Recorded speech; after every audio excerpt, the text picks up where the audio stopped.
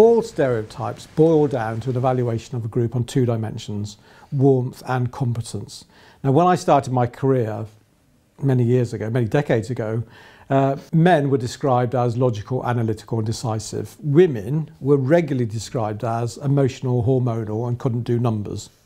So both groups are being described in terms of competence, men having it, women lacking it, which explains why there were so few women in managerial and leadership roles. That's changed. There was a big backlash to those kind of negative stereotypes. And so now we use very positive words, but they're still the same words. They're still warm, caring. They're just done in a positive stance. And that's actually led to these stereotypes being accepted more readily than what they were in the past. And so today you have what's known as positive stereotypes. We look at the strengths that both groups bring. Strengths of men have remained the same: logic, analytical, decisive.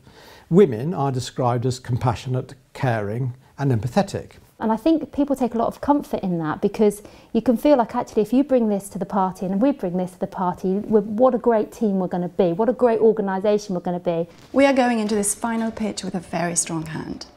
We've got Matt with his razor-sharp analytical skills.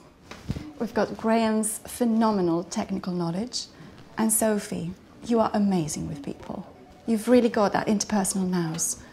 I mean, I think it's a winning combination. I really do. Let's go for it. Now, the problem with these positive stereotypes is that men and women like them. Women are more likely to accept them because suddenly they're being described in positive terms, and that can feel nice. When you spent decades where women have been described quite negatively in the workplace, and all of a sudden these positive words are being used to describe them, what they bring. It can actually feel quite good.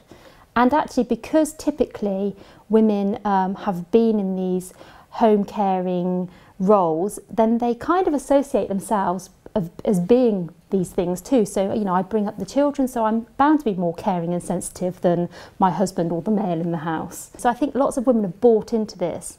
Unfortunately, they still lead to the same negative outcomes because we do not value these stereotypes we associate with women in the workplace.